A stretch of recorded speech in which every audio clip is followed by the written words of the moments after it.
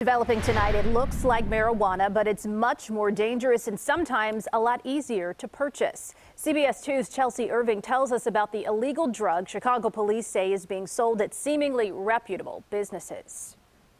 We know they sell soda and lottery tickets, but Chicago police say in some gas stations, illegal drugs are for sale too. It's hidden in the stores, and people that use it, they know how to go in and make the purchase. Police and community leaders say K2, a drug that's been illegal since 2012, is being sold in gas stations and convenience stores in the Austin and Garfield Park neighborhoods.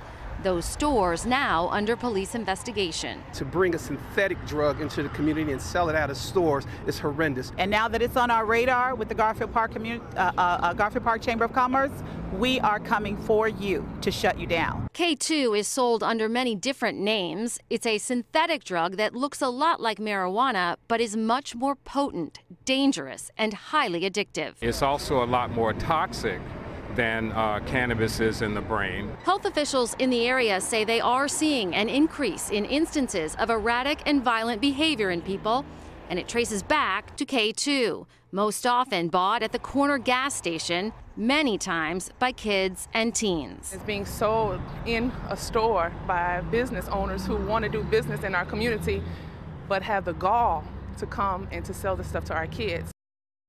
State Representative Ford singled out a mobile gas station in the 4800 block of West Madison. Mobile corporate headquarters directed us to the franchise owner. He strongly denied any illegal drugs had been sold there. All right. Chelsea, thank you.